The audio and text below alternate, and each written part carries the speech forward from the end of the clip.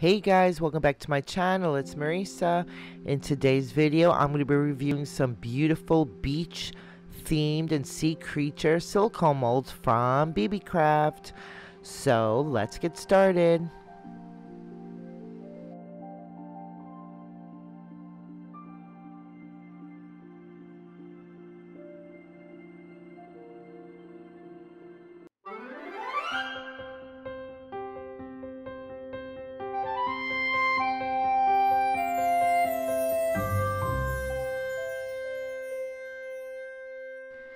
Hey guys, so here are some of the things I used in the resin art using the silicone molds. Some Arteza mica powder in gold and cocoa brown, some natural shell pieces, some glass shards, some aqua mica pigment from Primal Flow, and some glitter as well, some real shells, and some Pearl X pigment in white, and this cool little like sea green pebbles from Dollar Tree. And I used the Tea Expert resin kit. Okay, so up next we are going to unmold these wonderful silicone molds.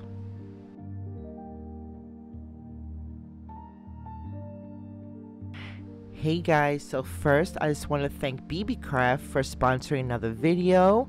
Their website is going to be in the description below, as well as their YouTube program. If you have a YouTube channel with 100 subscribers or more, you could apply for their program. And I have a code you could use at checkout, and I could wet paint 5, and you could save $5 off a $40 purchase, as well as all the links to these wonderful molds. It's a set of 10. Alright, so let's bring this camera down, and we are going to do some unmolding.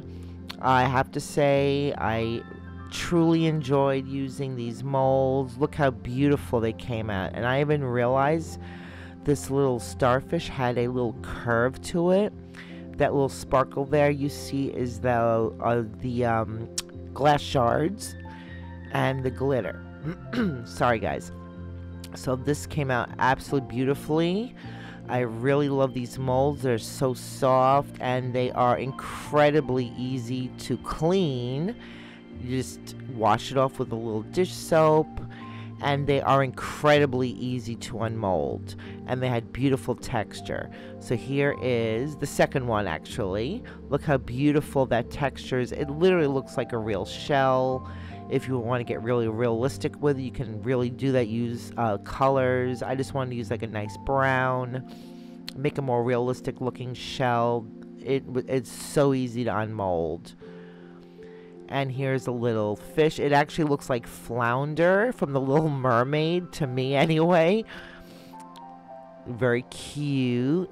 Kind of cartoony, not realistic, but it is adorable nonetheless. Very, very nice. So the resin was a little too soft. It's not the mold. I didn't let it cure long enough for this one in particular, so I'm going to be a little gentle with it, but you can still pop it out and then just set it down, and it could cure for another day, and that's fine. So beautiful texture. Those glass shards really kind of give it an extra touch. Beautiful. I just absolutely love the texture and the detail to each mold. Beautiful. And see how they just pop out so easily. Look at that. Just gorgeous.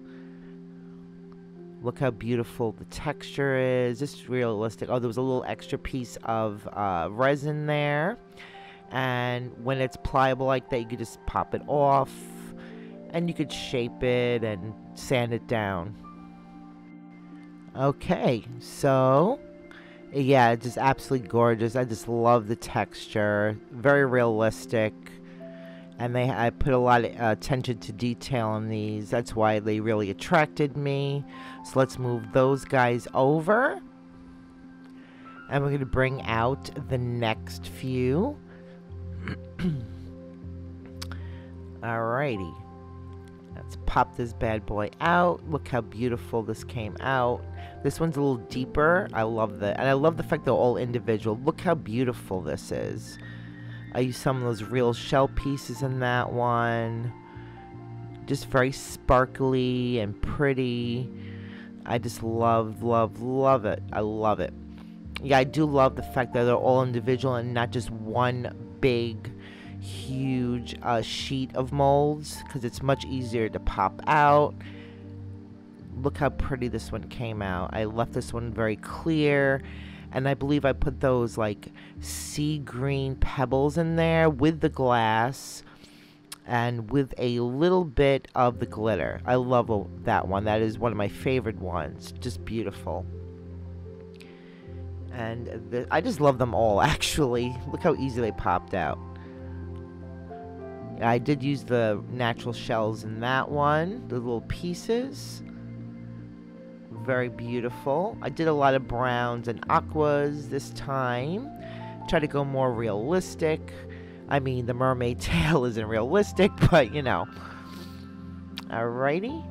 Let's move these guys over. There's a little whale or dolphin, whatever. And here's this one.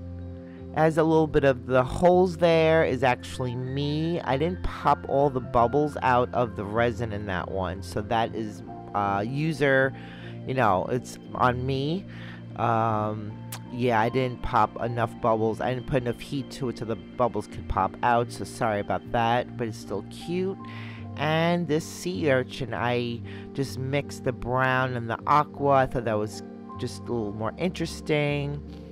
Very, very cute and pretty. And I like the fact the backs are totally flat, so you can, you know, attach them to other projects. Okay, I love them. I am very, very happy with them. My favorite ones are actually these guys, the more realistic looking ones. I do love the mermaid tail, but I just wanted to show you, you know, close up how beautiful they are.